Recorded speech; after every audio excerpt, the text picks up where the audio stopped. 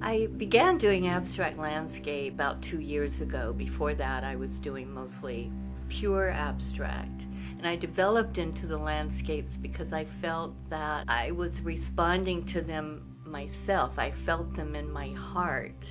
And when I would put that onto the canvas, I felt a connection to my higher self. And that's what I hope to cause other people to feel a connection to their higher self. I start out with a vague idea. I never plan a painting. I start out with a vague idea, and then I start painting, and through my spiritual connection to the painting, that's how I develop the painting. I listen to it, I feel it, and I become immersed in it. I've learned that I need to paint when I feel fully present, fully connected to the painting. I usually start with a vague idea, and I know that I like texture, that if there's not a certain amount of texture in the painting, I don't feel satisfaction with it. So I start by putting heavy body gesso down and making some texture, and then I build up more texture with the paint. I like all of my texture to be made with paint rather than mediums that have texture in them. I just continue to build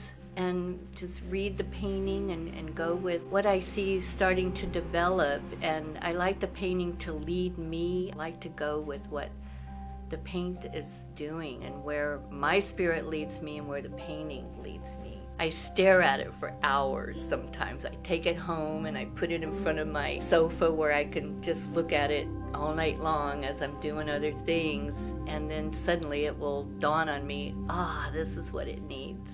That's how it happens. I don't have an academic approach to it. I just have an intuitive approach to it.